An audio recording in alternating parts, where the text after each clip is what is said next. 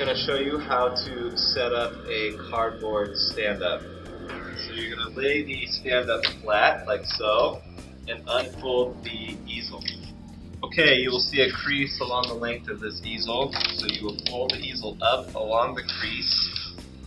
Up here at the top you'll see a little earpiece, and you're going to lock that in onto the easel, and then you will just continue to fold the following flaps down like so.